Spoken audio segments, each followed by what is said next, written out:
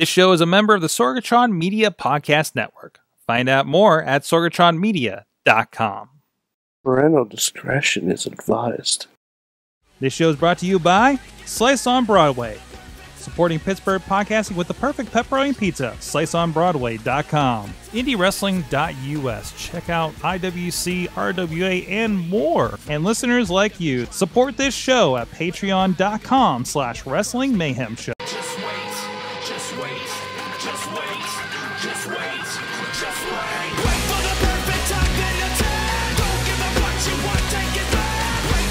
Hey guys, it's the Wrestling Mayhem Show, episode 668. Tuesdays we've been talking about professionalized wrestling. I'm Mike Sorg at Sorgatron on the Twitter, a member of the Chikarmy, and we are here at Sorgatron Media Studios in Pittsburgh, Pennsylvania, the cross-section of what's next in professional wrestling. I'm working on that. a little bit. But anyways, we got a crew with us tonight. First of all, of course, we do have from Monroeville, PA, home of the Monroeville Zombies, which is a fake hockey team from Zach and Murray Make a Porno, is the Riz. Hey, Sorg, you know you can get Corey from Corey in the House for $85 to sing Happy Birthday. I have no idea who that is. You should. You know what? You watch it, or I'm going to give Virgil your phone number again. Don't ever do that again, Sorg. Well, it wasn't me that did that. So, I know, but I did place you next to him for an entire day. At Steel City Con. And so. I will never forgive you for that. Sorg. What's the score? Also with us, he is our friend in the mainstream media, and he's going to be he's boomboxing with his Money in the Bank. Jeez. This is what everybody's going to do with their Money in the Bank briefcase. I just have a straight briefcase I keep audio equipment in, and it's just going to be my boombox.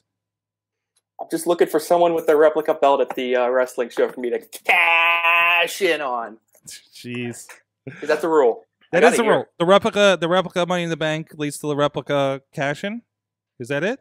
Always. Okay. Always, at all times. Yeah, watch out for Don't yourself. complain when I El Kabong you over the head with my child's Money in the Bank briefcase.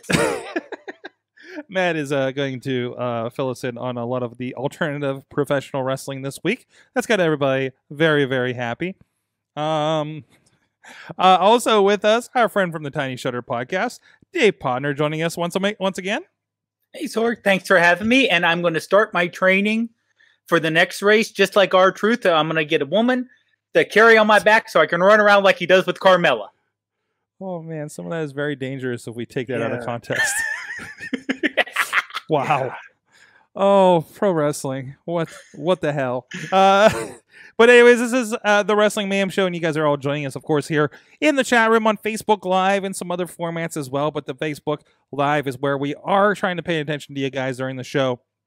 But anyways, you can do that as well. We're here every Tuesday night at 9 p.m. Eastern Time, more or less, depending on our technical difficulties.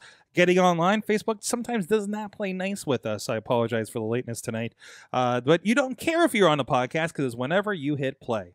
But you can check out everything at WrestlingMayhemShow.com, including this and other shows that we have going on. Not as many right now, but we are scheduling Indy Mayhem Show to return with some exciting guests. Maybe I'll talk about later in the show. But you can subscribe to the Wrestling Mayhem Show and the Wrestling Mayhem Show super feed on your favorite podcast, catcher, player, etc. And you can ask your Google Home or your Amazon Echo to play the Wrestling Mayhem Show on either Google Podcast, TuneIn, or whatever you might have connected to that device. And you can drop us a line at that email address. Good times!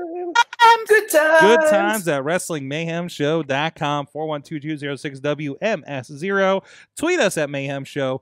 Facebook us on our Facebook page for Wrestling Mayhem Show and the Wrestling Mayhem Show group, and hit us up every Tuesday. No, I already did that part. Nope. No producer. Say it again, Sorg. No You know what? Every Tuesday, 9 p.m. We're here. Actually, next week I won't be here, and I think you won't be. Matt Carlins. I think we're still on for you replacing me in the hot seat, right? I've been training for weeks. You've been training for weeks. Well, this is fun. Well, I didn't want to overburden. I've been doing verbal calisthenics. Verbal calisthenics. I didn't want to stretch you out for the night next week, but I did tap Dutters to handle the Awesome Cast. So that will be what? Don't Don't say that phrase. Wrong phrasing? Oh, Phrasing. well, we were talking about porn. Yeah.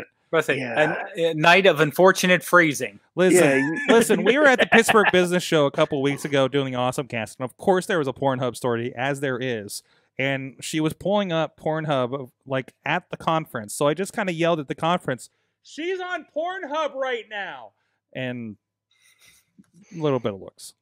Hey, I was desperate to get attention out there. Anyways, speaking of attention, thank you to our Patreon supporters that are giving us some attention at patreon.com/WrestlingMayhem Show. Our fan of the show $1 level Patreons, our friends Bo Diggity. Woo! There's like some sketchiness happening with the connection, and people keep going in and out. I'm sorry, no, I said that one. Ed Burke, no. Bobby F. J. Town, Tina Keys, and then Matthew and Jennifer Carlins Foundation for Podcast Betterment, and Team Hammer Fist. I need to switch that for easy saying. And our friends at the Pocket Club $5 level, you guys are getting some extra special stuff. We had Roddy Starks giving a little bit of a shoot interview last week. Who did we have on a couple weeks ago? Who did we have last week? It was Gory was the week before. Last week was. It's escaping me right now. Well, we did something cool with them. I remember. But all of that. They get all that at that level, including our friends Bradley Ruthers, Doc Remini, Dave Podnar of the Tiny Shutter Podcast, Kyle Turner, and Daniel Towery, and our friends at the Pizza Club $10 level, Ryan Clark at $13, and at the manager level, our friends at Occupy Pro Wrestling. You guys can help keep the lights on here, keep the mayhem rolling at patreon.com/Wrestling Mayhem Show. I've been trying to roll out those After Darks with those exclusive interviews on Thursdays for you guys. Let me know if you've been digging that, if the timing works for you guys, especially since we haven't had an Indie Mayhem show for a couple of weeks. But again, those will be coming back mid-June at this rate, so go check that out. So this is where I'm going to give Mr. Carlins the floor, because I think, am I mistaken that Mr. Carlins is the only one that got to see Double or Nothing? Is that correct? That's only me? I think legally. Oh no. Oh, yeah. Don't admit to it. Don't admit to it. Don't admit to that. But though, partner, did you watch it too then? I've watched clips of it. Okay. I didn't watch the whole thing. The only match I completely saw was the Young Bucks and Lucha Bros match. And listen, parts of it are all over the. I'll be honest. I watched a lot of the Twitter clips that have been going around, so I've seen things like, Britt's kicking the braid off of Kylie Ray, Awesome Kong's return. I watched the speech after the Rhodes Brothers match. I did watch the entire pre-show. Yeah. So. And honestly, I couldn't have watched it even if I paid for it right now. So, timing wise and everything. But you okay? So you guys did watch it, guys. I went and picked up the pizza from Slice on Broadway today, and our guy that usually we talk wrestling every once in a while when something big has happened. He's like, dude, did you watch the AEW thing? I'm like, no, I didn't get a chance to yet. He's like, watch it. I'm just like, it's like it was some life-changing shit. Well, I guess, Matt, I promised you the floor here first. Let me know your general thoughts, any highlights, and then we'll go to you, Dave, or if you want to even pop in on that. Yeah. So, I mean, now that I've had a few days to really think about it, my general thoughts is that I did really, really like the show. I thought All In was better, especially from a production standpoint.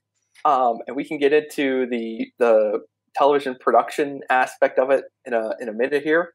Because Sorg, if you saw the pre-show, then you have at least a semblance of what was going on there. Yeah. All the wrestling was good to great. You could definitely tell that there are production wise, there are some kinks that still need to be worked out. And, if it's, as long as they're paying attention to the things they're supposed to be paying attention to, they'll be able to iron all that stuff out and move forward with it. I think the thing that really stood out to me was just like, you've got like half of the show and I'm like, this is good. I'm enjoying this. And it's like, once you get to Cody and Dustin, everything beyond from that point on is awesome. And everyone who's on the show from that point forward feels like just a huge star, like as big as of a star as anyone else in professional wrestling right now. So from that side of the coin, I think AEW got a lot accomplished during that show because they not only established, the elite, and kind of reinforced, the specialness of that group, but then you got, not only, Dustin Rhodes, who's now is beyond just having a one-shot deal. Now he's, moving forward for at least one more match. And then you have MJF, who comes out to interrupt Bret Hart, and Hangman Page during their segment. He comes off looking like a huge star. And then to close the show, you've got Jon freaking Moxley coming out of the crowd, and he looks like a huge star. So, they come out of the show with like 10 or so guys who just look, like I said, who just feel like as big a stars in professional wrestling as anyone else out there in any other fed on the face of the earth. So from that aspect, they did a great job.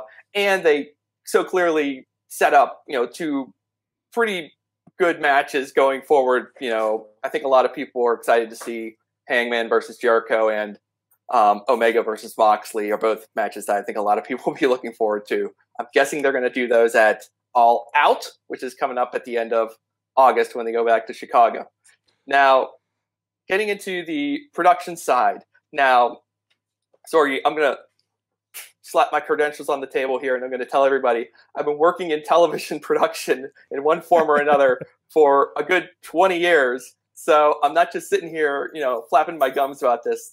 There were points during the show, especially during the pre-show, where it felt to me like the television production side was about to go off the rails. Mm-hmm. It felt like there were points where the announcers clearly didn't know where they were supposed to be going next. There was a lot of confusion especially during that battle royale during the pre-show. That, for me, that was the low point. It felt so disorganized. The ring announcer is talking, the announcers are talking, nothing feels coordinated, none of that smooth, Royal Rumble kind of feel that I'm sure they were hoping to get. It was just all over the place. It was still okay. Whatever. As far as the talent in the ring, some of the guys, were better than the others. Not all of those guys did it for me. And look, Alex Marvez, okay, the guy who's riding shotgun with Excalibur. First of all, let me say this: Excalibur, I did not know much about your work. I was not familiar with you. You, my friend, are awesome. You are one of the best pro wrestling announcers under God's hot sun, and there's no doubt about it. And now everybody knows it. So, and you know what? Another thing too. If Excalibur is not there for that show, we are probably not feeling as good about things today as we could have. I don't know if anybody else could have pulled that thing out of it felt like it was going in a bad place. But Excalibur kept it on track. And and another thing, when Jim Ross shows up for the main show itself, I never felt more comforted and reassured the sound of JR's voice than I did at that moment. He just sat down, and he just it didn't even matter. He could have known no one on the show. He could have known none of the moves. He could have had no clue.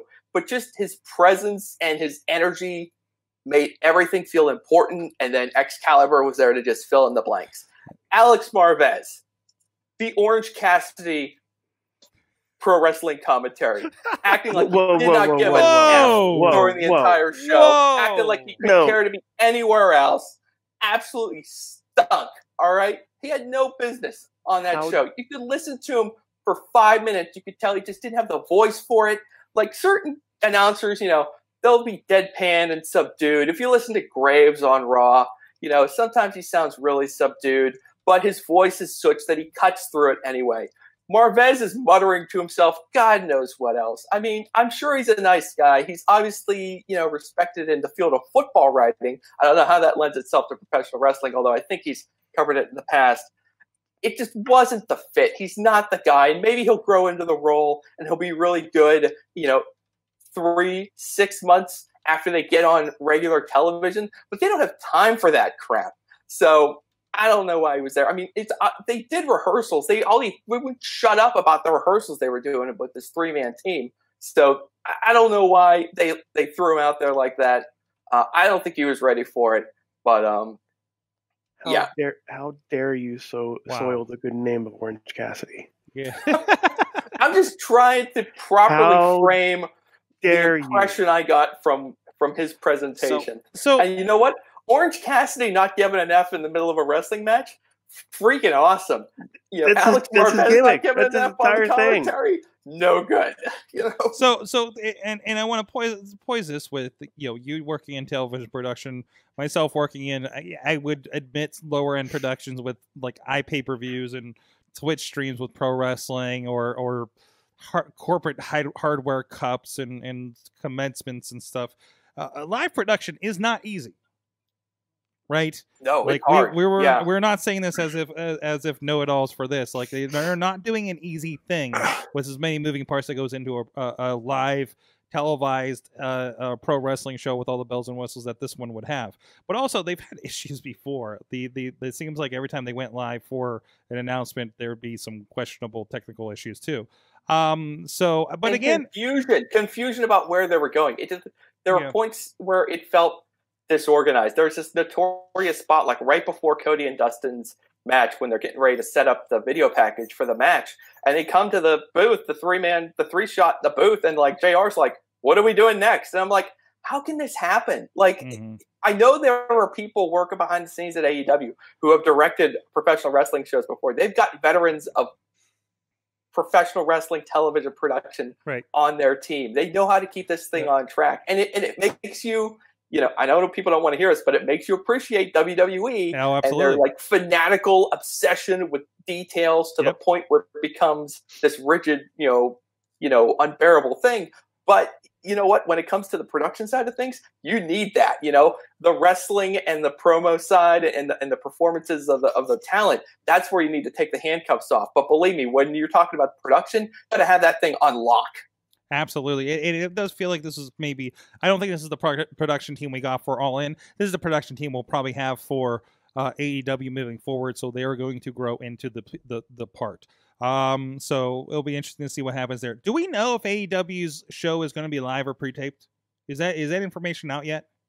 I get the impression it's going to be live 2 hours every week. Yeah. Okay. That works for me. No?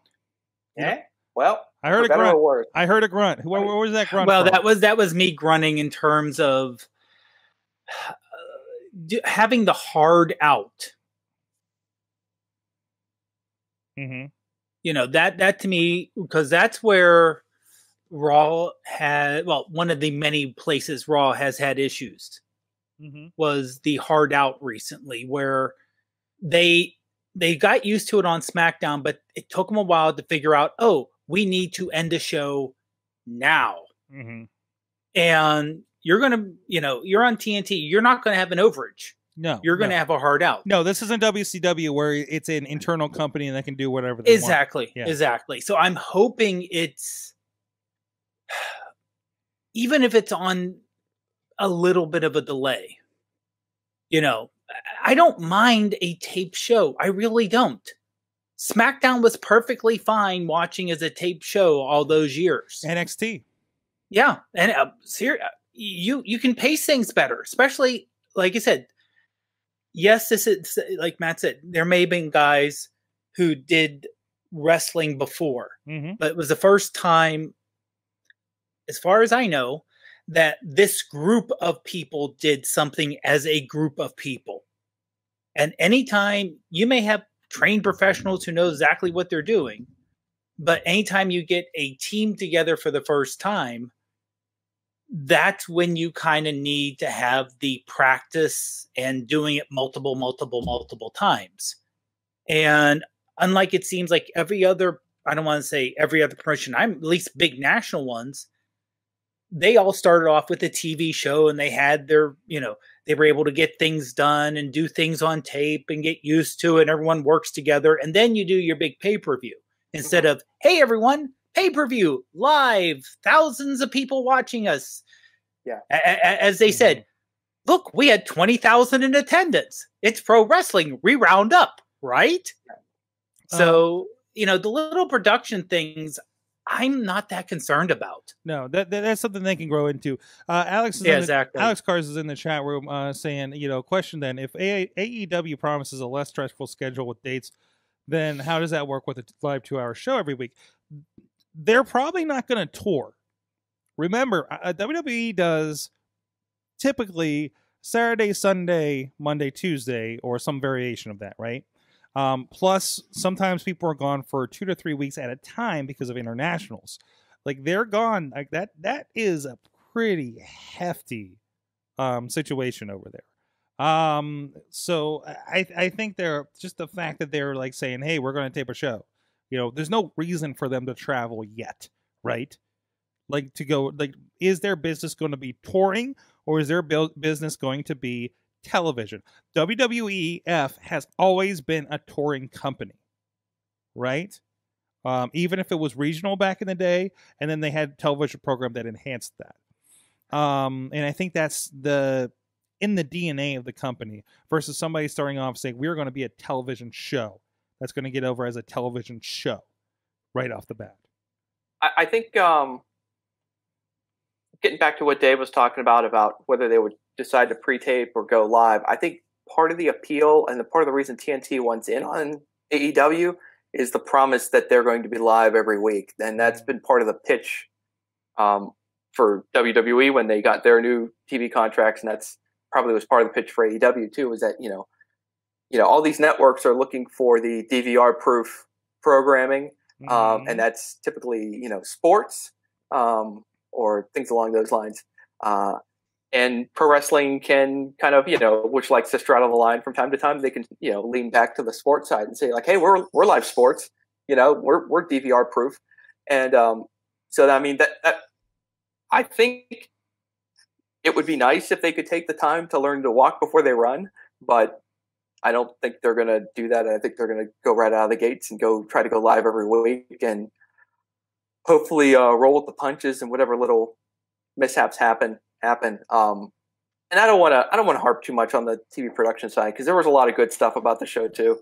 Well, I'll tell you what, let's take a moment for you guys right now, and we'll come back and talk about the actual wrestling, because we can get touchy about video production all day, right, Matt? Yeah, anybody who knows Sorg and I knows we could talk about this for like 12 hours. Sometimes we will off and after the show, so you guys don't have to get into this side. Maybe we should do like a production side podcast of some sort, like, Oh, how fun would that be? A special, highly critical. It's just all about criticizing the TV production side of wrestling shows. There is a show. I was actually thinking about this a little bit. There's a show or a video series that a guy named Alex Lindsay, he's a guy from Pittsburgh that now works out in California. He works on like stuff with the White House and the Vatican for live streaming, and worked on like episode 1 at Lucasfilm.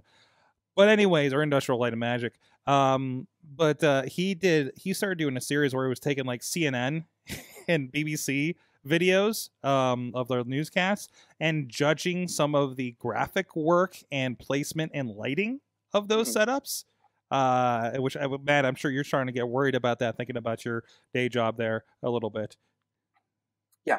So you just don't know. You don't know the burden. The brain never stops thinking about it. Right. So. That's right. So, I mean, I wonder, would people be interested? I don't know, Mayhemers, if you want to. I mean, I've only been doing the wrestling video in some form for 11 years.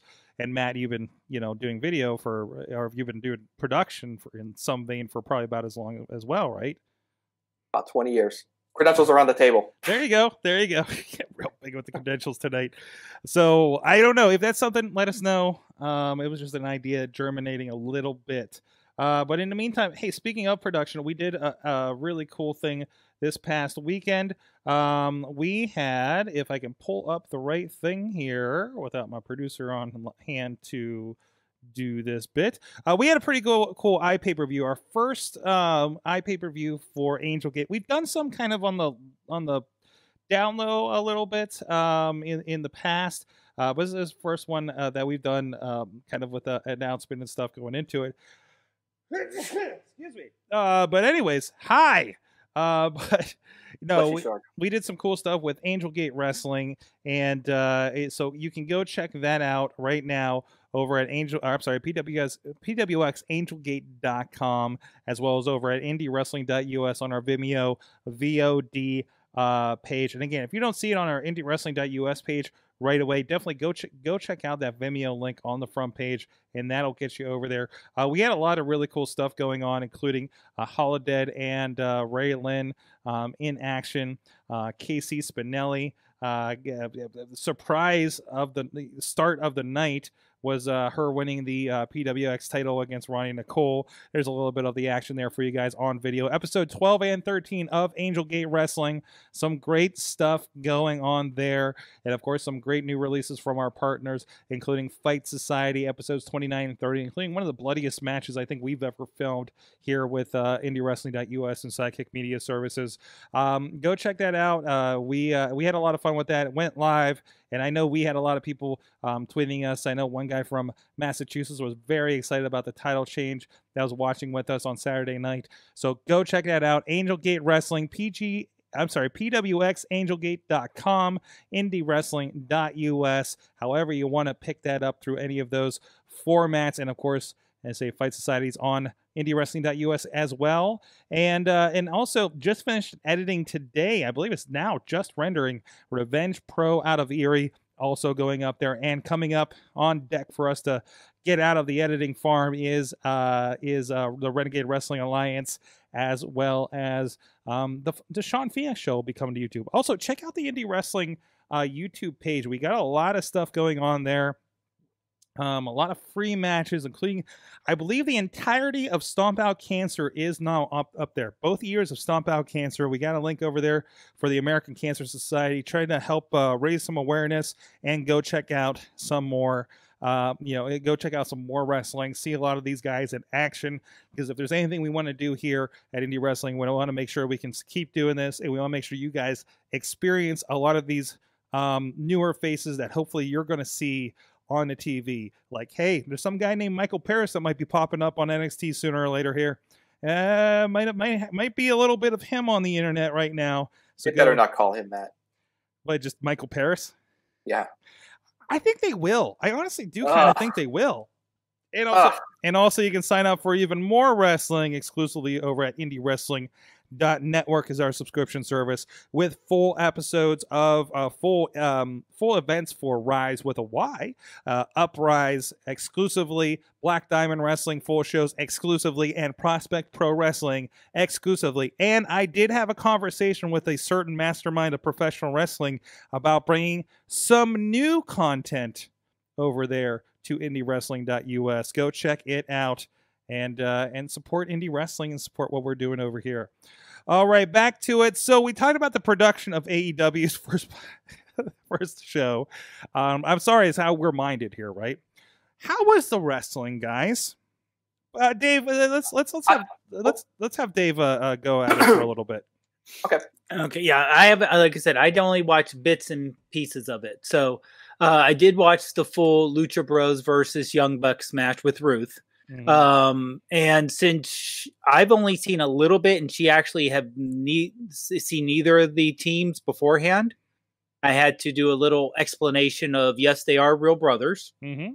And a little bit of background. So just so she would know a little bit. And it, to sit someone who is a wrestling fan but doesn't know the talent, and for them to just watch and get into the match, mm-hmm. because it was such a good match just to watch. In the back and the forth, it had the flippy stuff. It had the flippy stuff, but it had more than just it just wasn't just a bunch of flippy stuff. It was an enjoyable tag team match to watch, which doesn't really happen on Raw or SmackDown. Right. Right. And they were really big when they were announcing this match about bringing more of a identity to tag team wrestling. But of course, with the Young Bucks involved, of course they're going to, right? So, exactly. Yeah. Especially since they're EVPs. I mean, you figure they would really want to push their specialty. Matt, I'm sorry. Actually, I'll go to this comment here in the chat room. Alex, okay. Or I'm sorry, Tina Keys out there on the West Coast saying that no, that was her about getting a message from her sister from Lacey Evans for like $25. Oh, here No, it is. she- She yeah, enjoyed the Joshi match. Yeah, the Joshi match was pretty awesome, especially when you know any of these people. Mhm. But you know, one thing that was cool about the Joshi match is that each of the wrestlers who were out there, they were all very distinct. So you weren't watching.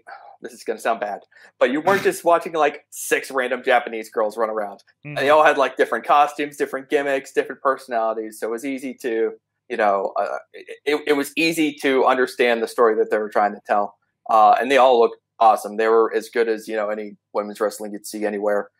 Some would probably say better, but, you know, that's their opinion. It's hard to say on one sample. And I want to go back to the Bucks and the Lucha Brothers, because I want to just quickly just send props out to one of my favorite wrestlers, and that is Peak Phoenix. There is like everyday Phoenix that you get, who's really, really good. And then there's Phoenix who hits everything in a match because he's always going for like the absolute craziest stuff you've ever seen. And when he's hitting, it's unbelievable. Like some of the things he did during that match with the Bucks was just like only he can do, only he's going to try to do stuff that sometimes he isn't able to do, but in this match he did it. So, and it was great. Awesome. Cody and Dustin was, you know, a bloodbath. It was awesome. And it was cool too, because it wasn't, you know, it's a completely unique match compared to, you know, some of the other matches on the show where there's no flipping. There's no, you know, it's not what you would consider like your modern, you know, indie match. It's, you know, 2 guys who are going out there and they're telling a story and they're keeping their feet on the ground and they're, you know, for the most part, keeping it in the ring. Dustin's, you know, Crimson Mask will be legendary for all time. Oh yeah.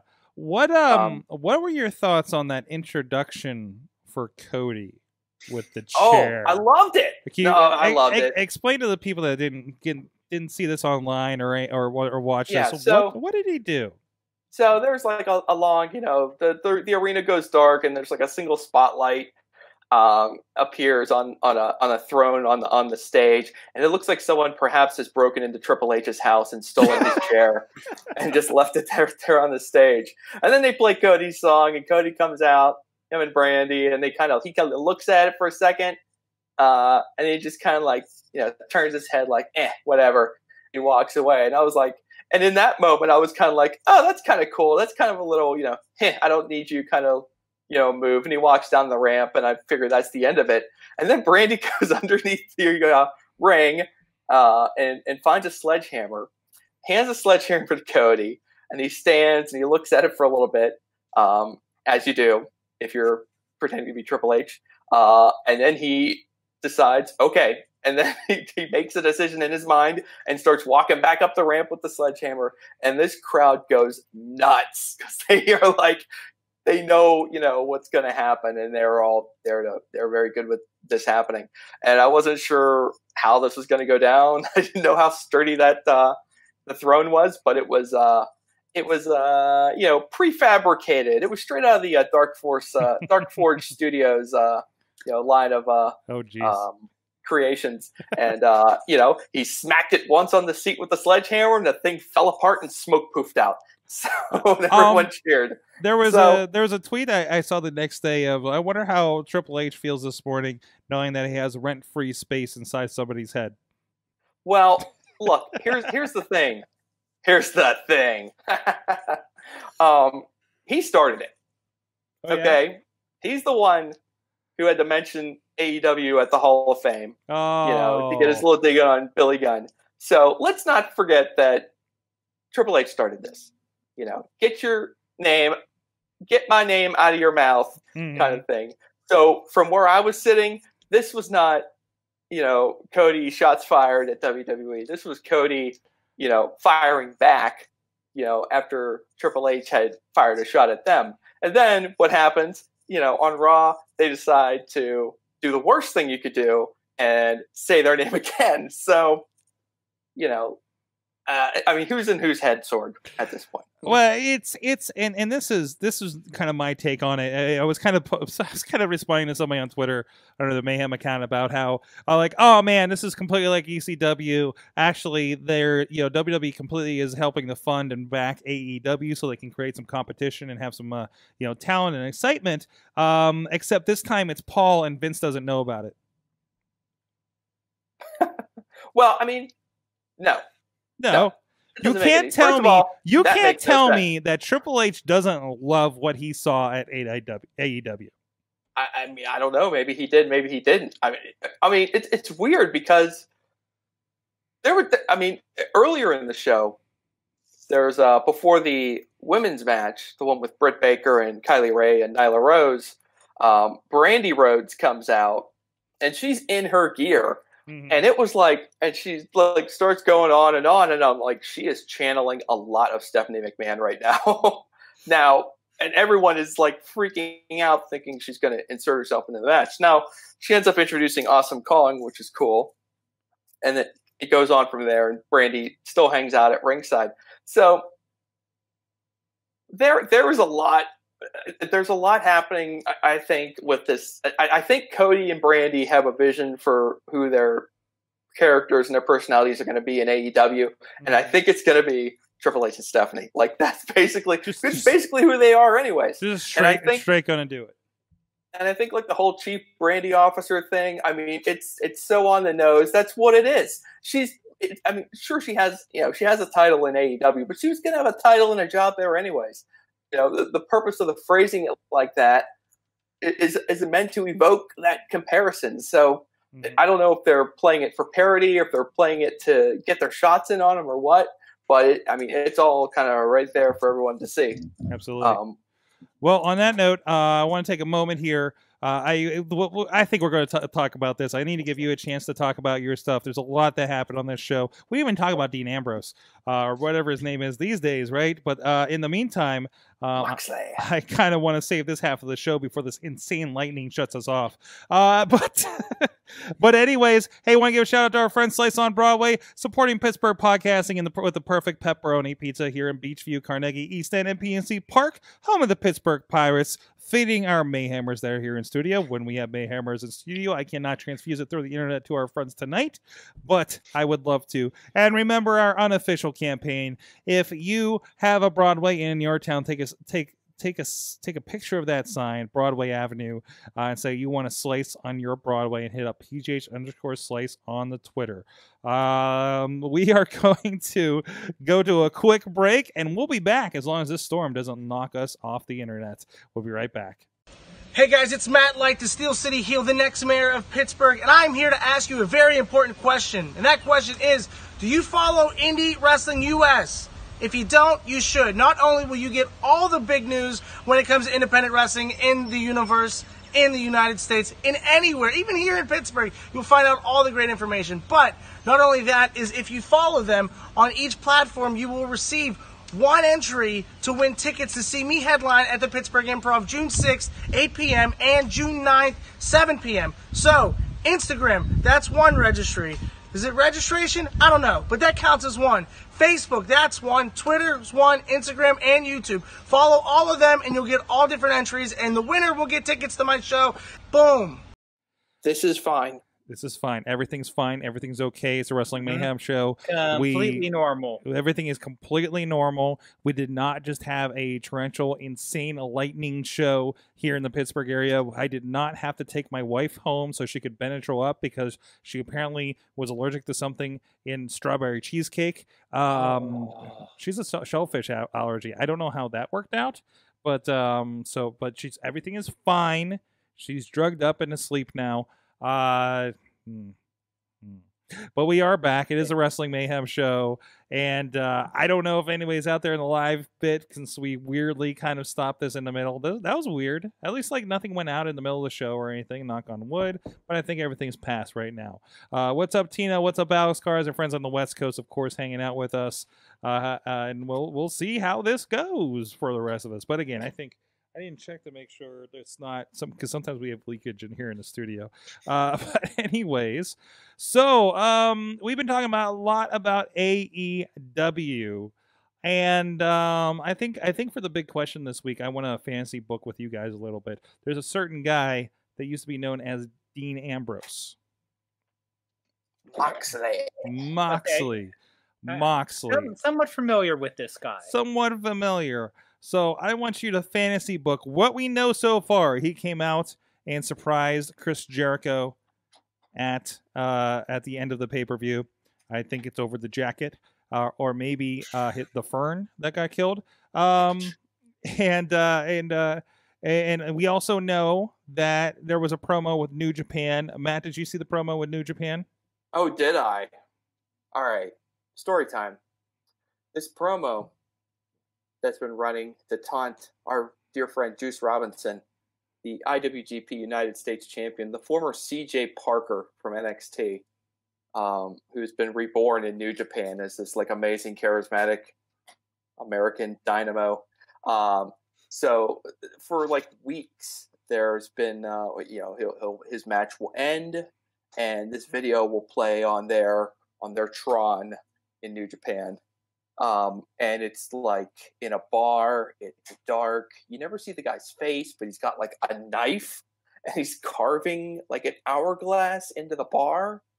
And then it just ends and it says time's up. And it says the date of 6/5/2019, which is the date of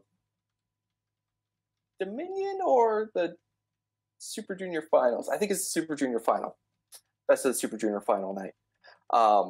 So this has been going on. Sorg, I've been watching the Best of the Super Junior. Perhaps I've told you this.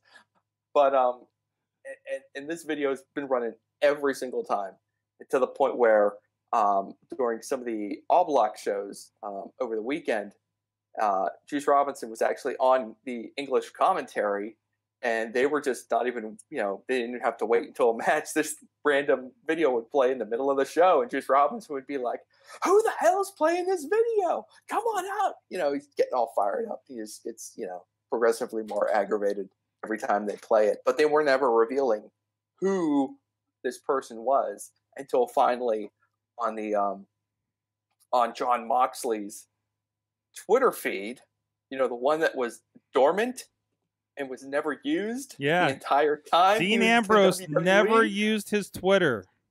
Social media. And, amazing. He plays it. He uploads a video. It's the exact same video, except at the very end, this hourglass logo that that he was carving into the bar. It separates into an M and an O and an X, and it just says Mox. And my mind is blown because I've been following New Japan more closely lately, and I've been listening to some podcasts. I've been hearing a lot of guys speculating, people far smarter than you and I, Sorg. These podcasters, these high and mighty, hoity-toity New Japan podcasters, speculating on who this person could be because he had like a British Union Jack flag on his jacket. So everyone's speculating. Every British wrestler under the sun, they're trying to guess who it is. I've never heard anyone suggest that this could possibly be Jon Moxley. Mm-hmm. I'm not even sure if New Japan thought it was Jon Moxley when they started putting these videos out. Now, they could say they did, but me personally, this thing's been running for a long time. Sorg. I find it really hard to believe. I'm having a hard time accepting that this was the plan all along. It feels like a very happy coincidence. I mean, I'm not complaining that we're going to get Juice Robinson versus Jon Moxley for the IWGP United States Championship. Who do you think is going to win that one, Sorgi, huh? Gee, I wonder. Yeah, it looks like he's going right into the playbook of every other superstar out there, hitting New Japan, hitting the top prospect place, which right now is definitely AEW, right? But the question, thank you for the backstory. The question I have... just can't stop talking about this stupid thing. I felt like it needed explaining. Not everyone's following. No, thank you. No, I think it's appropriate. What is your dream match for Jon Moxley beyond this? There's so many possibilities, so many already in the chat room. I should read them since they've already just gone to town with this. I love Alex Miller's idea. I really want to see this. We have from the chat room already, as they precogged our question. Jon Moxley versus Jimmy Havoc death match. Alex Miller. Actually, Jimmy Havoc did respond to one of those tweets. I think it was like, interesting. Which Tina took. Took from Tina. Tina is liking the brief confrontation that Joey Janela and Jon Moxley had. I need to catch up. I really need to put. That wasn't a confrontation. They shared a cigarette on Being the Elite. It was crazy. Being the Elite really needs to be part of my watching regimen. There's a lot of stuff that needs to be. Moxley and Nick Gage from Alex Cars. Yes. There's a really good best of Moxley that I think I shared in the Wrestling Mayhem Show group that reminds us, hey, this is what this guy was around the time. And I actually even shared an old IWC match of Moxley and Callahan being really creepy about Daisy Hayes and Delirious in an intergender tag match from like 2009, I think. Let's see. Jon Moxley. If they're going to do Mox versus Nick Gage, that should be saved for like Shea Stadium. I don't know. Like, that should be saved for a huge the death show. match to end all death matches, right? I don't know how crazy Mox is feeling these days. He does have a wife now, but it feels like that should be like the exploding ring, right? Mother of all death matches, like in a prison. It should be held in a prison, so Gage has the home court advantage. Sorg, did you see Alex Miller suggesting Moxley versus Orange Cassidy? Yeah, I'd like to see it. Also, Alex Cars wants to see Moxley versus Mike Quackenbush. Okay. Sure. Let's see. We're getting Mox and Janela at Fyter Fest. By the way, this Fyter Fest, that's the AEW thing. It's the logo of the Fire Festival. which is a fun, very indie thing to do. Like, I was like, what is this, AIW? The way they're doing this. Also, Starcast 3 already announced in hotel packages. Anyways, so what did I miss? Any others on here? I think that's about it. Yeah. So now that they've expounded all those ideas, do you have any dream matches that are now possible with this new Rise, Jon Moxley, Dave, and Matt? I'm not as versed in non-WWE wrestling to pull names out, but let me ask for people who were, just like in sports, you have, okay, let's go for Pittsburgh. You have Steeler fans and you have football fans. Mm-hmm. Vast majority of people watching WWF or WWE are WWE fans, not necessarily pro wrestling fans. Okay. You know, that's why they're still shocked about, let's say, Nikki Cross, even though she was in NXT, they come up and that a lot, most people watching and most people in attendance outside of, you know, the 4-day weekend events, they don't know this person because they watch Raw, they watch SmackDown, they watch the pay-per-views, and that's all they watch. If you get someone who's like, oh, I remember Dean Ambrose, I kind of, okay, the Mitch the Plant stuff was kind of wacky. They don't know his stuff before. Right. And then all of a sudden he says, oh, there's a guy who used to be Dean. I'll watch him. And all of a sudden you see the blood and the guts and the whole thing. How much of a shock to the system you think that's going to be? I think that's too. A lot of people are shocked to the system. They're like, oh, that's like, I grew up with Batman, and then I watched 1989 Tim Burton Batman, and be like, "Ooh, I don't think this is my Batman." Yeah. Yeah. Yeah.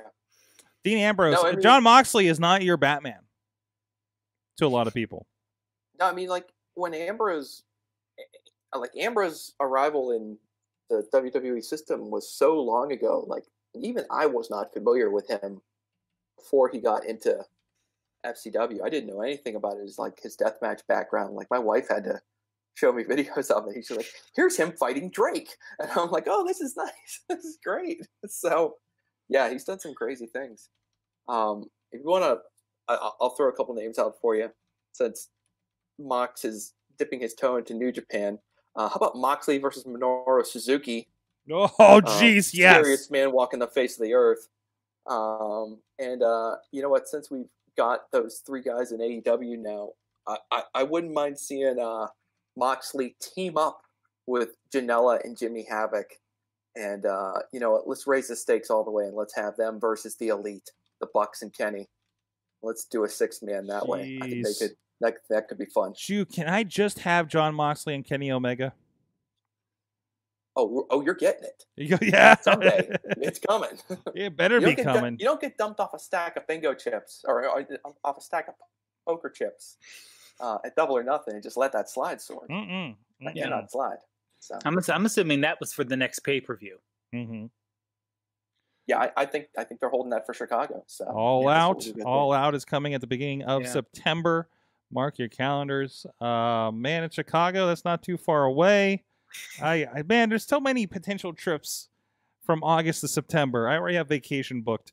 Someone in the chat. Well, here's Alex has got ideas. He wants Moxley versus Sami Callihan. Oh, Switchblade Conspiracy reunites. Yeah. Or explodes, I guess. Jeff Cobb versus Moxley from Tina Keys. I was thinking about that one too. Yeah. Marty versus Mox. I don't know if he can pull that off at this point. Maybe. Marty is in New Japan, doing the Super Junior for New Japan, so I guess it's a possibility. Is Marty they still have a working relationship with Ring of Honor, and Marty is still under contract with Ring of Honor. So we're talking about Marty. Marty Scurll, the villain. Hey, how about let's get PCO versus Moxley? Let's get that to happen. Why not? That probably can't happen. That might be asking too much. Oh, jeez. There's a lot of contractual hurdles to get. If you can book Moxley in PWG, I'll be buying that ticket in a heartbeat. I don't think they could. Could they? It'd be a $300 ticket at that point.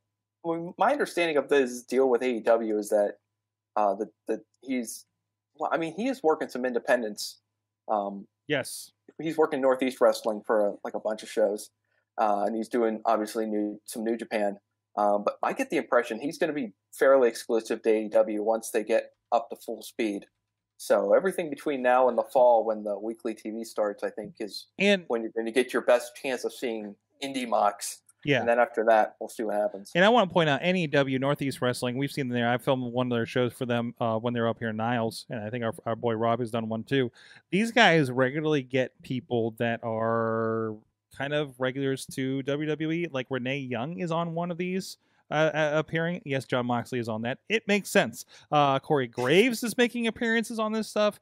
Kurt Angle has been regularly making appearances. But this is let's see. We got Jon Moxley versus Darby Allin. I'm seeing Moxley versus Pentagon Jr. He's gonna do Pentagon Jr. one of these. Pentagon Jr. Well, there's this one that's like Jon Moxley and is formerly known as in the middle, FKA Dean Ambrose. I keep reading it as Jon Moxley versus Dean Ambrose, and I get confused. That's the one with Renee Young on it. I can actually show you guys this poster. That show also has Booker T, Mick Foley, and Kurt Angle. So yeah, Six Flags Slam Fest. Is that happening at a Six Flags, guys? They have. Let's see. Here's David Arquette is on a show. These guys kind of go way over the top as far as names going on over there. Jada King Lar is always on these. Billy Gunn, Funaki. This one has the Lucha Brothers, Kurt Angle, Billy Gunn, Jerry Lawler, Christy Hemme, Funaki. Yeah, NEW does big shows. This is the one in Niles. This is the one not too far from us. A couple hours away. Actually, that Moxley Pentagon Jr. match is, I believe, going to happen in Poughkeepsie, New York. That's right, Mad Mike. That's right. So get your tickets now. So, I think the door is open for, some of the high-level indies to get them. So maybe, PWG, maybe AAW, Chicago area can bring them in. So we'll see what happens. It'll be interesting. You never know. You never know. Well, Matt, let me ask you. Do you know if the contract starts now, he signed with AEW, or it's a matter of, I signed a contract with you, it will be effective starting September 1st. Maybe, Until then, yeah, I'm going to do all these indies and everything else because I'm not that way he can do this stuff with New Japan until he's under contract. That is curious because we don't have TV until the fall. Right. Britt Baker is going to be at a show here in Pittsburgh soon, and she's an exclusive AEW. I gotta think, especially if they're only going to do one TV taping live a week, that leaves the the door open for them to just go do whatever they want on the weekends. If they want to do more gigs, Billy Gunn is everywhere. I saw Billy Gunn in Tennessee a couple weeks ago. I mean, they're not actively doing anything except preparing for television in the fall. So I mean, you got to be careful. I mean, you look at it from AEW side. Once they're up to full speed on TV, they may not want to risk injuries to their talents. Makes sense. Going around. So it all depends. If the compensation's right, then they probably have no problem working, one show a week and then going home and resting. So it'll be interesting to see how things kind of shake out once they get up to full speed. Because right now it's hard to tell who's the true full-time AEW guys and who are guys who are just kind of being brought in here and there. Absolutely. It's interesting to see what's going on there. Indy's production. I know we have a lot of thoughts this week. Hey, Matt, I think I know what we're going to do for our After Dark today. Why don't you and I have a conversation about wrestling productions and distribution and things? I think we could have some fun with that. I know we poked at that a little bit earlier if you have time. Oh, yeah. So look out for that. That's for our Pocky Club members. We'll be coming up here. We'll record that as soon as we're done here, as long as our massive storm doesn't fly through the Pittsburgh area. Holy crap. Hey, I want to give a shout out to I closed all my docs in the panic through everything. We closed all of our documents and I don't know what to plug. So without knowing, sight unseen, is it going to be the one that I thought it was? Oh, that's the one I was going to talk about anyways. Our friends at Occupy Pro Wrestling. Pro Wrestling's a wild and crazy art form, and Occupy Pro Wrestling is here to look at what makes it fun. Our featuring articles, blogs, and a podcast that brings you interviews with fellow fans. I believe those are in the works right now. If Alex can give me an update if that one went down or if it was going down this weekend or this week. I know we were setting up some stuff when I was out in LA with some friends of the Mayhem show to maybe join them on that podcast. But they're putting the smart back in smart mark. Please check out everything at occupyprowrestling.com. And also the sister podcast over there, Chikara N15, has returned. I know it was featuring the Chikara event that happened this weekend in Pittsburgh, as well as the one in Chicago for Anniversario. And yeah, there you go. Jon Mox versus Pentagon Jr. is going to be awesome, says Tina. And what's up, Wheels? But anyways, go check out everything at occupyprowrestling.com, and thanks for supporting the Mayhem show over there. Hey, so there's other stuff going on. Matt, I promised you the floor for a moment to talk about it. You've already gushed a little bit over some New Japan stuff, but very specifically, it sounds like you've gone down a very deep New Japan hole for a bit. Well, yeah, in my search for quality professional wrestling, I restarted my New Japan World subscription just in time to get all the way into the Best of the Super Juniors 26. Number 26, they've done this 26 times, Sorg. And so the tournament's underway. I am all the way up to date on it. I've survived all of the all block shows when they do like 8 tournament matches in one show, as opposed to the half block shows when you can kind of like cheat and you get like 10. I'm sorry, they got like 20 people in this. So you're dealing with in the all block shows you're dealing with 10 matches. The half block shows you're dealing with 5 matches you have to watch. And then there's an undercard that if you're me, you ignore. Because you got to get to the meat of things, because you don't need to sit through all those tag matches unless there's something you need to see. Anyway, so I'm all the way up to speed, and I'm telling you, Sorgi, I'm really enjoying it. There's a lot of guys that I just wasn't very familiar with that I'm getting to experience for the first time. Kanemaru, the heel master, they call him over there. Here's a whiskey bottle with him to the ring, and inevitably tries to spit it in the face of the other wrestlers. El Phantasmo, who's apparently the biggest DB on the face of the earth. Like, this guy is like pure evil. He's like giving little kids the middle finger in the crowd. Wait, he's taking hats from people in the crowd and flinging them off into the air like a very evil Magnum CK. And isn't that also known as King Cuerno? No. El Phantasmo is some dude from England? No, Canada. Oh, really? He's not wearing a mask, and he's a white guy. Oh, and sorry. And he's a jerk. All right, he is the ultimate jerk.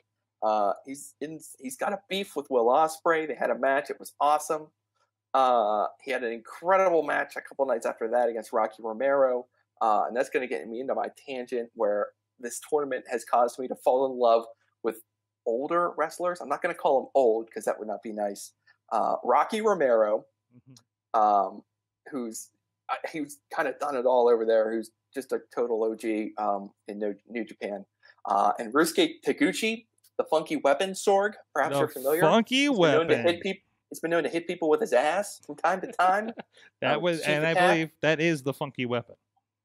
I witnessed. I'm sure everyone out there is all up to speed on the tournament. I witnessed Taguchi survive getting misted in the face and still win a match. So I like these wily veterans like Romero and Taguchi. I'm just completely drawn in by them. I find myself wanting to see veteran wrestlers win, especially when there's a tournament with a lot of young guys. So it's been a lot of fun to watch. The final boss, if you will, is Shingo Takagi. He's part of the LIJ, Naito's group. He has not been pinned or submitted since he arrived in New Japan, Sorg. This dude is a badass. He is barely under the weight limit, so he's bigger than everybody. He is a barely super junior, and he's just killing everyone. So the big question of the tournament is anybody going to beat Shingo? I'm not sure it's going to happen. And on the other side, you've got El Phantasmo, you've got Will Ospreay, who's having just a great match every single night. Jonathan Gresham is in this tournament, and he's been awesome just because he's Sorg, he's so unique, and he is like total Gresham in this tournament. He's doing all the moves and just chain wrestling these guys to death, all the holds and whatnot. It's great. If you're looking for like a proper kind of gateway, if you're more of an American fan and you're looking for a gateway to get into it, try to check out Gresham and Marty Scurll. Mm-hmm. I think that was the first night of the show, and they just they had a great match. Just there's pure Gresham, pure Marty. It's fun. We've just unleashed a lot of Jonathan Gresham here in the Pittsburgh area on the Indy Wrestling .us YouTube page. With I think some more to come. I'm looking for it'll probably be a release of the near 40-minute match between him and David Starr, which was incredible. Oh, I saw that. It is the match. It's I think match. you were there for that, right? Or did I was send there? it to Yeah, you? Yeah, I was on the crew. It's awesome. Yeah, it was just a joy to live switch that thing. Just watching just art happen in front of you.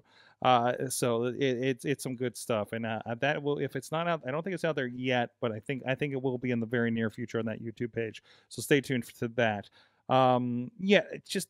It's again, I feel bad that we've kind of just complained about Monday Night Raw, and there's some things that we don't want to talk about coming up on WWE in the next several weeks.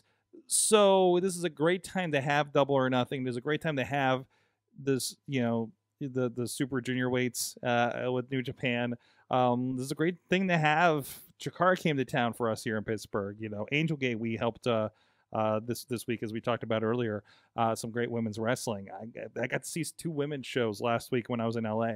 That was, or 2 weeks ago, I guess it was, right? I mean, there's just so much good stuff happening out there. Yeah, if you're frustrated, don't complain about it.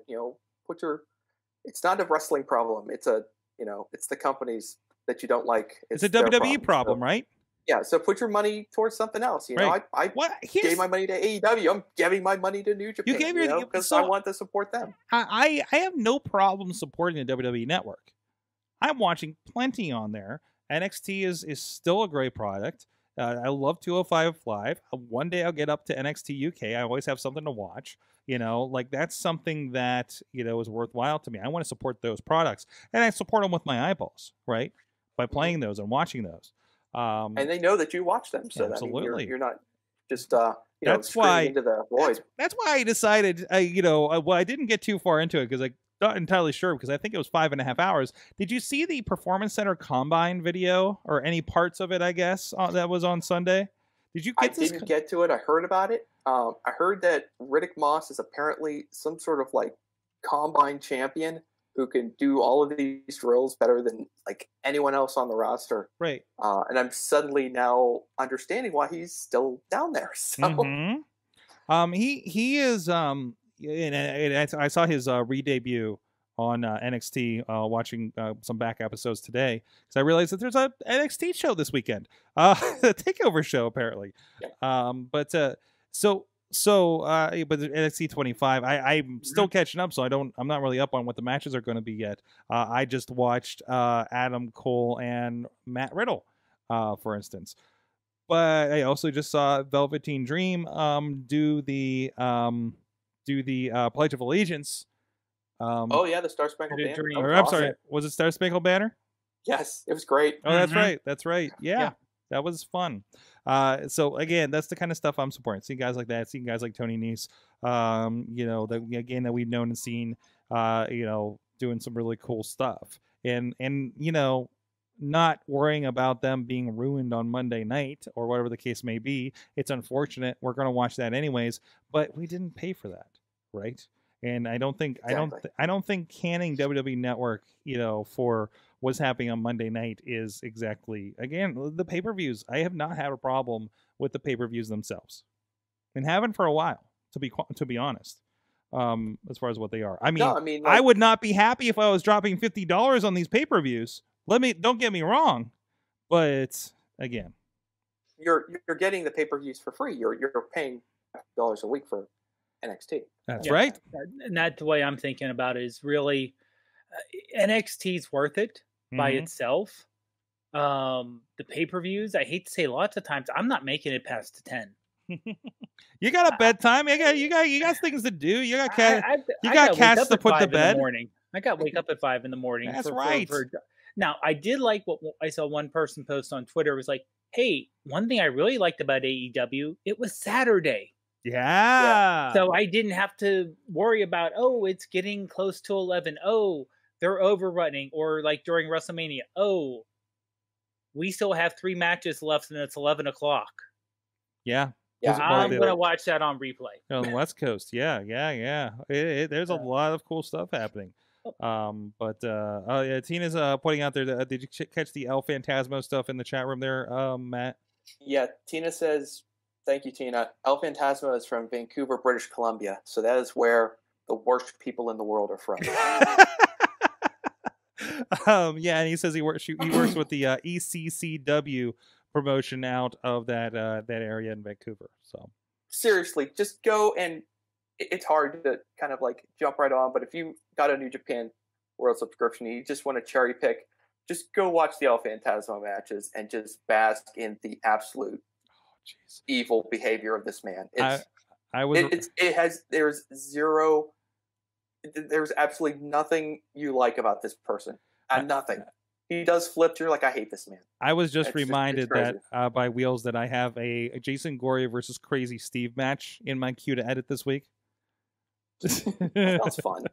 I think it goes. Also, Dan Hassan is another guy that I discovered this week via the tapings. Missy was awesome and went and taped the Revenge Pro show 2 Saturdays ago. And this is a guy that apparently runs with Derek Direction and formerly Magnum CK with a production in AIW. Face paint, and he likes to lick people. Great. There's a couple gifts over on the Indy Wrestling US Giphy page if you want to go see a little preview of that. Again, those are renderings, should be up there sometime Wednesday, I believe, for a VOD purchase. But a lot of great stuff going on there. I think that's everything I wanted to touch base on. Hey, I want to give one last shout out to the Scarehouse. They have a great, it's the off season. Katie was in here earlier today. Apparently they're on build season, and she's stinky to go along with it. Her words, not mine, but it's okay. It's the internet. They got a lot of stuff going on there. They had a yard sale of bits over the weekend, and they have a lot of cool stuff going on still. But you can go check it out, scarehouse.com, and more specifically, the scarehousepodcast.com. They drop some episodes here and there throughout the year in and around the industry. You can get some behind the scenes going on over there. Again, scarehousepodcast.com, a member of the Sorgatron Media Podcast Network over there as well. So go check them out and find out what's happening at the Scarehouse. And if you like wrestling, go there. Go to the Indy Wrestling US YouTube. Go look up #WrestleScare, and you can see some of our friends from the wrestling community like PB Smooth, the main event, Jinx, going through the Scarehouse and getting some reactions through that. Go check them out. Our friends at scarehouse.com and scarehousepodcast.com. So with that, other than learning that I'm going to run from a damn lightning storm when I'm next to a window with all this electricity and this giant metal pole with a microphone on it in front of my face, what did you learn from wrestling this week? I learned that the big screen at the Rise Wrestling shows here in the Pittsburgh area remain one of the great independent wrestling creations that I've ever seen. It's so well used, and you sent me the clip, Sorg, of this 30-minute Iron Man match that they did between the Reaper and the Iceman, and it's great. It's literally, imagine a giant movie screen with a clock ticking down, big, bold, easy to read. The whole crowd can see it, and they stuck the landing at the very end of the match. It was timed about as perfectly as you could hope for in an indie 30-minute Iron Man match, and the crowd was with them, and it was a cool match. So I'm glad you sent that to me. Yeah, I wanted to feature because Rise has been really big about having these big 30-minute matches that don't feel like they're 30 minutes. And you you got to film a little bit of Rise with a Y, just a little bit ago. And one message I got at intermission was like, dude, this Tony Johnson guy has something going on. And he had a match that night with Lee Moriarty, who's been just on fire lately. So I talked to Marcus on Sunday. I'm like, dude, I'm posting this match. I want to put a 30-minute match up. I'm thinking the Iron Man match, it features Tony that I don't think a lot of people have seen this guy in action. Matt Connard also turning in some fantastic matches in this promotion. And and there's a giant screen. These guys actually have a show this Saturday. If you're in the Pittsburgh area, I definitely recommend going down to it. It's a little bit of a drive, about an hour south of Pittsburgh itself. But again, it's an old movie theater, and they just are consistently. I can say this, there's a lot of good wrestling shows in the area, but these guys are consistently the best wrestling mat action that there has been in the area for a good long time. Just consistently, since we started working with them in February of last year, I don't think they've turned in a bad show yet, and it's just been incredible to see. Yeah, I've liked everything that I've seen from them, and I'm excited to see what they can do. I mean, right now they've been doing a lot of their shows down in Lamont Furnace, right? So Lamont Furnace, and but I know they've been talking about maybe doing a show slightly closer to the Pittsburgh Metro. So I'm hoping that they creep up here a little bit, and more people get to see them. I think you're going to see in the coming months they're going to be more than creeping. So I'm just going to put that out there. Are some good news, and wait for the official announcement and all the T's to be crossed and the I's to be dotted. But no, I think you're going to be seeing a lot of Rise in the near future here. And I mean, they were already supposed to do something last year with Halloween. Unfortunately, some unfortunate incidents in the area with Tree of Life precluded that from happening. I think there's a lot of opportunity with those guys happening there, and there's so much going on with so many great new groups out here. It's incredible. Dave, what is your? Well, I think I learned this in the last week. We've had a kind of eventful last week, so things get kind of mushed in the brain. But I think this was last NXT, so I don't know if this was in the fact that the TakeOver 25. Please, it's bigger than just a little place in Connecticut, since we're not naming it. I don't know if this is going to be a spoiler. I don't know how caught up you are, Sorg, on regular. Don't worry about it. I'm sure I'm going to hear about it. But the fact that we're going to have Breeze versus Dream for the North American Championship. And the fact is, as Breeze said in the promo, if you give your number out and no one calls you, maybe they don't want you. Whoa. So a beautiful callback to the Call Me Up Vince tights from last year. Yeah. I think late last year, maybe early this Call year. Me Up Vince. Yeah. Wow. And Breeze is coming in with the less exaggerated accent. Maybe that's his normal speaking voice. He's not as breathless as he was. And with the new haircut. But just him going toe-to-toe with Dream on the mic, they're going to have a great match. Oh, I can't wait to see that. I can't wait. I mean, the Gargano Yeah. Cole match is going to be great. The Baszler Io Shirai match is going to be great. The 3 individual matches are going to be great. Yeah, and Breeze has been to the dance, and Oh, yeah. you know, I don't think he's failed at the top of the card. You know, very much so. I think he's been there, done a thing, and we just don't have a thing right now, right? Exactly. So what I learned that there is a treasure trove of some friend of the show action that I have not had the opportunity to see. I'm digging through some footage for a project here, doing some conversions for something coming up here, and I come across some old footage with some old friends of the show. This is over on PWX Network, Facebook and YouTube. There's baby Brandon K taking on Super Hentai. I can't tell you what Super Hentai is wearing in this clip. This is some, I need to find out some more stuff about this. This was in this TV wrestling collection that we're converting. And this is from 2000, I believe January 2000 is the date I put on this, from the beginning of it. And this is studio wrestling. It is filmed in a studio. I definitely know that referee. And it's World Legion Wrestling. Somebody has to tell me a story about what this is about. You know, remember, guys, I never watched local pro wrestling until 2006 here in the Pittsburgh area, and just this, you know, knowing that there's this and so much television happening around this too.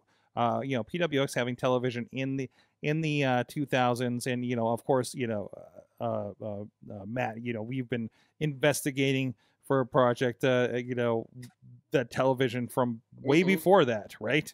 So, but man, there is some cool stuff in this, and every time I dig into this thing, I find somebody I know that I've never seen at that age, you know, in the late 90s, in the early 2000s, and it's been a really cool experience to kind of poke at those a little bit there. So hopefully have some opportunities here in the near future for you guys to see that on some actually several different platforms, from the way things are talking.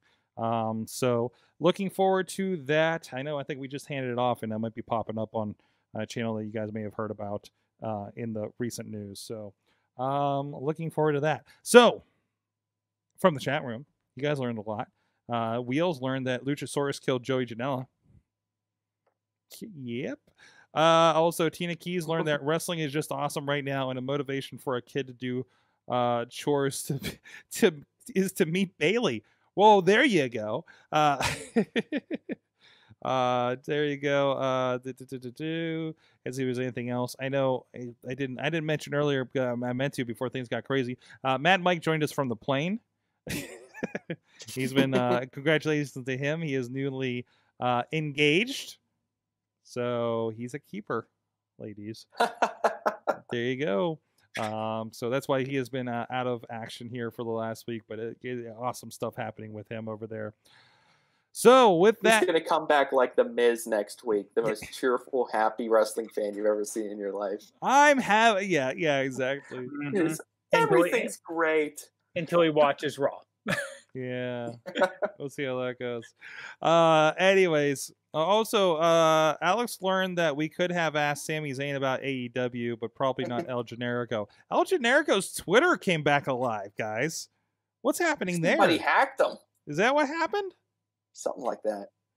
Had to have been. I can't imagine. Back out of nowhere. There was like no updates since like 2011. You know. And then all of a sudden, he's like back from El Generico, coming to you live from El Generico, Mexico. I don't know. I'm just glad he's okay and he's still out there. That's good. That's good. Keep doing your thing, El Generico. I thought they were going to do a Dark Side of the Ring on him. But where is El Generico? Yeah. Hey guys, a lot of stuff coming up. Like we mentioned, if you are in the area, I know there's a lot of Pittsburghers out there. PittsburghWrestling.com. There's events coming up this Saturday. Next Saturday will be both Fight Society and RWA. Both have been killing it lately. Geez, that last Fight Society that I edited was like the best damn show since I started working with them. Since I started watching them, actually. So go check all that stuff out. at PittsburghWrestling.com. We just announced scores of new interviews. We're going to come back strong in mid-June. We have Pittsburgh legend Paul Atlas joining us. Bro Hemoth is finally going to do an interview with us. I know he's just been hanging out playing video games. We're finally going to do some real shit. And also Zach Gabriel, sorry, new guy. I'm trying to remember his name. That just debuted at Prospect Pro Wrestling. We're going to have on, and I think everybody else in my head, we are still sorting times out. If I have we might in that first week interview about 4 or 5 different people. So looking forward to that. And other than that, if you are in the Michigan or Rochester areas the next 2 weekends, please tell me about pro wrestling in your area. I know I did find a show up in Flint, but I do believe I'm working until 7:30 that night. So I'm looking for some other options, either close by Ann Arbor, Michigan this weekend, or on the Friday or Sunday, so I can catch them after my my shoot. A lot of stuff going on there, and maybe I don't know if I want to drive to Detroit. Let's put that out there too. A lot of stuff going on. Matt Carlins, mainstream Matt on the tweeters. Thanks, Sorg. Probably talking about New Japan a lot. That's all we're talking about next week. That's right. Well, I'm gone. That's right. He's going to take over. It's a Matt Carlins takeover on the show. He's going to be sitting in this chair doing this and talking about wrestling. I will talk about all the wrestles, but we will carve out probably a good 3 minutes to talk about New Japan. So of course. Like Japan, next week is your week. So. At least. Dave Podnar of the Tiny Shutter podcast. Yep. TinyShutter.com. And schedule right now is this week will be our 300th episode. Nice. So just a little over 7 years. Congratulations. Thank you. And of course, Sorgatron on the Twitter. You can check out my travels. A lot of stuff going on, so you can keep an eye out with that, and of course all the wrestling things and whatever I'm editing lately. A lot of fun stuff going to be happening there. Thank you everybody. I think that's it. Thank you producer Missy for setting some stuff up for me. I know we had to go take care of her on the break. Thank you everybody for dealing with it, and everybody staying up late here, and especially you, Dave, because you, as you mentioned, you have a very early morning, so sorry about that. Coffee is my friend. Coffee is your friend. Hey, man. I got like a 4:30 recording, got to edit, post it, and then drive 5 hours to Michigan. And be ready for a 10 a.m. shoot time. Yeah. Yeah, I know that deal. Oh, why do I do this to myself? But anyways, thank you everybody for joining us. This has been your Mayhem-ness. Mayhem out. Just wait. Wait for the perfect time, then attack. Don't give up what you want, take it back. Wait for the perfect time, then attack. This show is a member of the Sorgatron Media Podcast Network. Find out more at sorgatronmedia.com.